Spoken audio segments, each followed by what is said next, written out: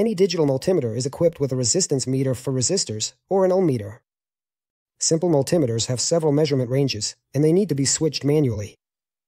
These models are capable of measuring resistors with resistance up to 2 megohms.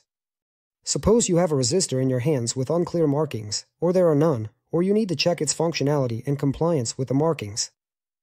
Take the multimeter and set it to the lowest measurement limit of 200 ohms. Connect the probes to the resistor's leads. It doesn't matter how, as there is no polarity here.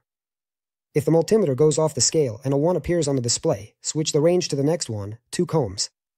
If the situation is the same, gradually increase the measurement range until you finally see the resistance. In our case, it is 33 ohms.